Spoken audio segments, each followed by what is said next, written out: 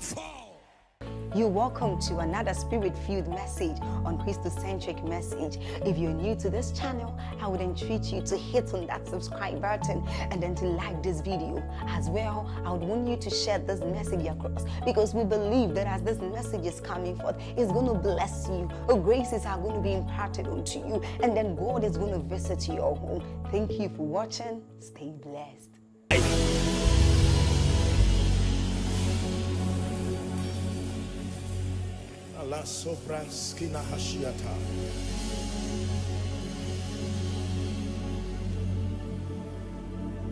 Please hear me.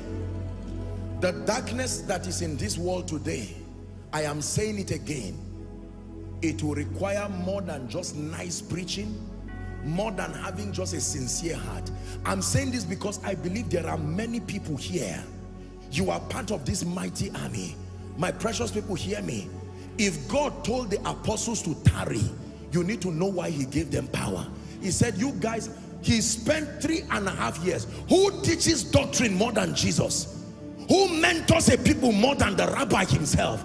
And he said, I am confident of all I have given you, but I submit to you is not enough. Tarry. Why will you still tarry? Every day was a lecture with Jesus. You know what it means to sit down in his presence, full of the Holy Ghost, receiving lectures for 3.5 years. I thought that would be enough for ministry. He said, tarry until you be endued with power.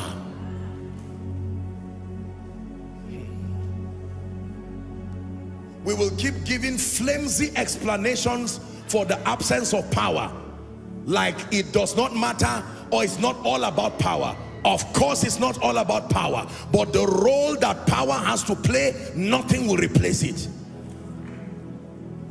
Nothing will replace it. Do you know the confidence to do evangelism has died in many of you because there is no power to prove? You don't know what you will go and tell the people. That is the truth. Mama, let's go to church. And they'll say, don't mind those men of God who are fraudsters, who will only come and collect money from you. Don't blame them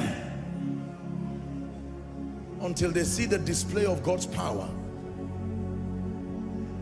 That someone walks in, and while it is someone is coming on a crutch and the service has not even started, and as soon as they come in, look at the woman with the issue of blood. The Bible says she touched the hem of his garment and said to herself, if I may but touch, if I may but touch.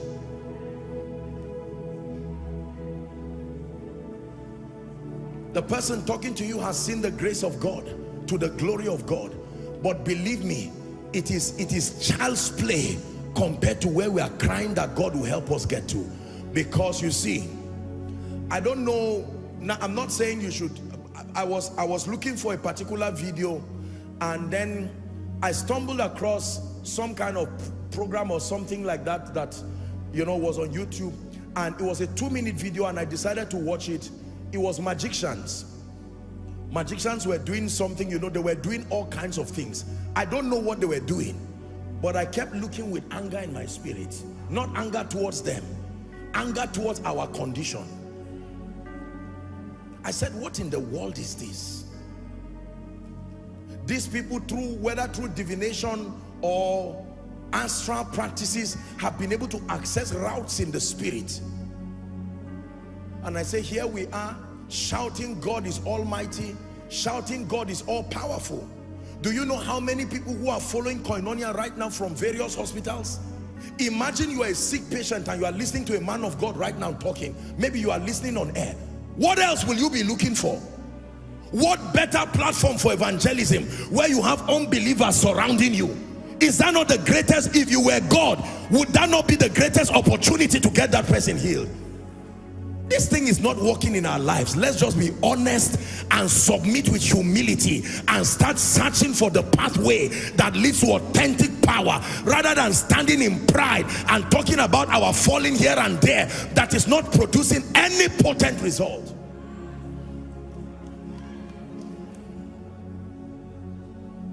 When I speak with love and honor to the body, but I submit to you, we are joking. we need to obtain grace from God. It's an uncomfortable truth.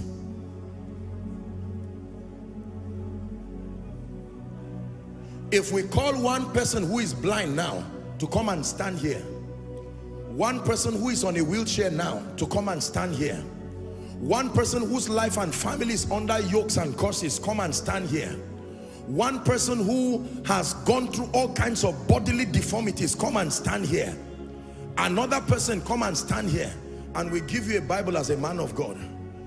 We say, all right, you claim that Jesus is Lord. What else is a greater expression of darkness than this? Demonstrate the superiority of the life of God. I like Elijah. Prophets of Baal, let's meet at Carmel. This thing we have to settle once and for all. All these debates about the sovereignty of God, no, let's go to Mount Carmel. If God be God, serve him. If Baal be God, serve him. In one day, a nation was brought to his knees by one man, not one church, not one nation. One day. One day. And he said, let's start with you. Call upon your God from morning till night. Oh Baal, hear us. Oh Baal, hear us. Oh Baal, hear us. And nothing happened. When it was the time of the evening sacrifice, he said, get out of the way now. Don't waste my time. That is mastery. That is not, you don't guess with that kind of risk. Listen, Elijah was teaching us. We all claim we're in the New Testament, and we say these guys are in the Old Testament, but see what they did in the Old Testament. We who are now fruits of the New Testament, let us demonstrate the superiority of what we stand on.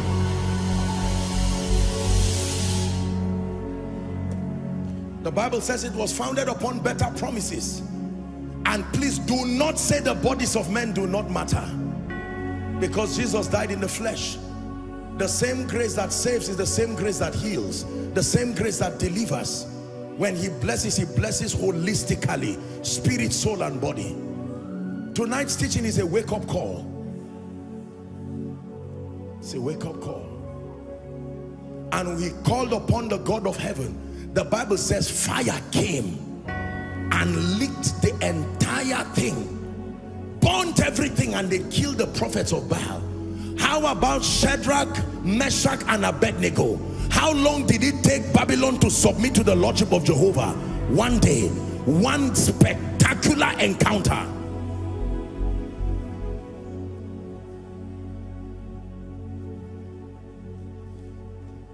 A day will come, we'll step our feet across nations, and they reject the gospel, and we'll tell them you rejected light, and darkness will suddenly appear, physical darkness, as proof that they have rejected the gospel. That is a sermon greater than any oratory, and people will run and say, come, show us the way of the Lord.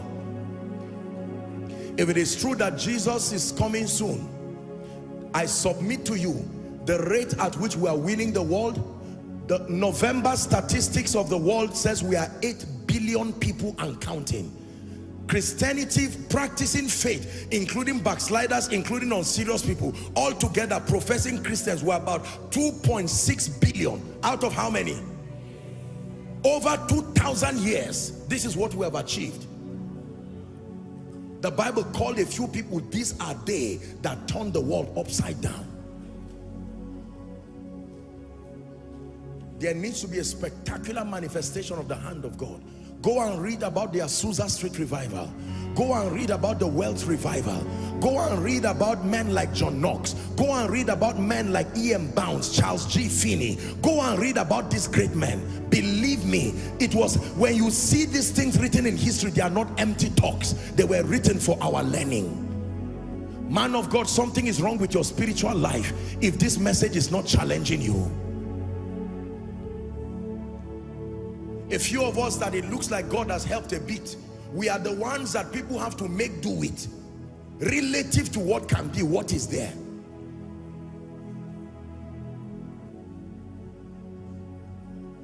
There was a video I watched years ago about a river somewhere, please sit down, a river somewhere in the east that suddenly appeared also. I don't know if it's verified, but I mean it's one time, and it was purported that it had some healing power.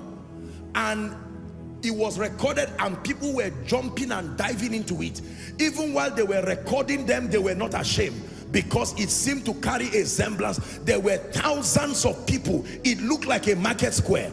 A river that cannot speak, a river that cannot preach, a river that did not have a keyboardist, a river that does not give honorarium or take honorarium. It only, there was a statement that it could heal, and people came from everywhere.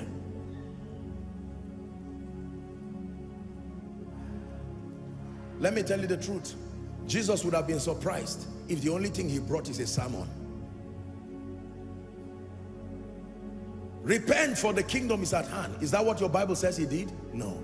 He announced himself with a spectacular demonstration of the miraculous.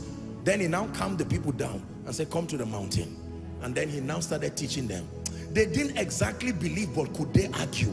He said, even if you don't believe me for the work's sake.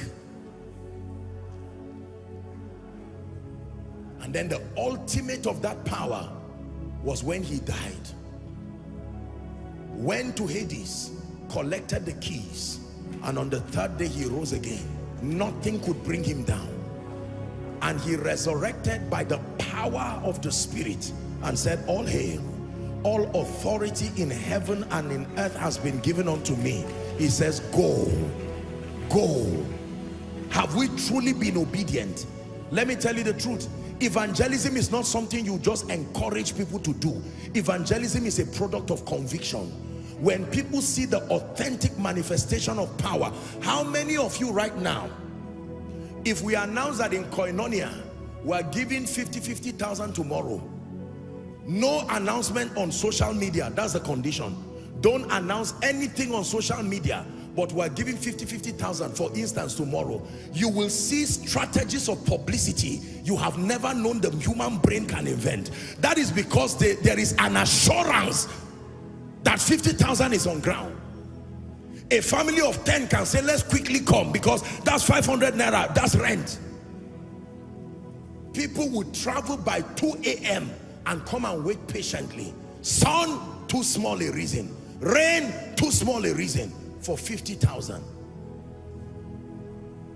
So when you tell people that Jesus is here, he saves, he heals, he delivers, they will first drag themselves and say, let's watch and see what happens. At the end of it, you share the grace. They say, I knew it. I knew that is this nonsense that will waste my time again. The next time you invite them, they will say, pray for us. It's already a message. It's a shorthand form of a long writing that says you are wasting my time, and I'm not prepared to go and waste my time in that place again. I pray that God will do something to me, to you, to Koinonia, and to the body of Christ, to restore genuine and authentic power. The world is not prepared for our excuses. The Bible says, I reckon, Romans chapter 8, I reckon that the sufferings of this time is not worthy to be compared with the glory that shall be revealed in us. It says, for the earnest expectation of the creature waited for the manifestation of the sons of God. Creation was subject to the bondage of corruption, not willingly, but by reason of Adam, the one who subjected him, that they are waiting to come into the glorious liberty of the sons.